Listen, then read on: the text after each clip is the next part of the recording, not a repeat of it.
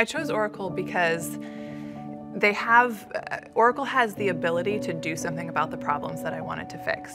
I was an epidemiologist at a district-level health department, and when the pandemic hit, it quickly became apparent that our systems weren't up for the problem and the burden of the pandemic. We had siloed systems. They couldn't scale for all of the tests coming in and all of the cases that we had to address.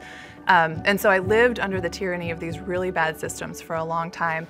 And then a friend introduced me to somebody at Oracle and had a conversation, and I realized that I could do something about the system. I identify gaps in the public health field, and we pilot projects to try to address those gaps that may eventually get turned into a solution. I'm still fighting for the public health. I'm just doing it in a different way. And if we really want to impact public health or clinical care, we need to address the problems from all angles. And so we need those subject matter experts. We need those people who are really great at development to all come together and address this problem together as a multi-focused team if we ever want to solve these problems.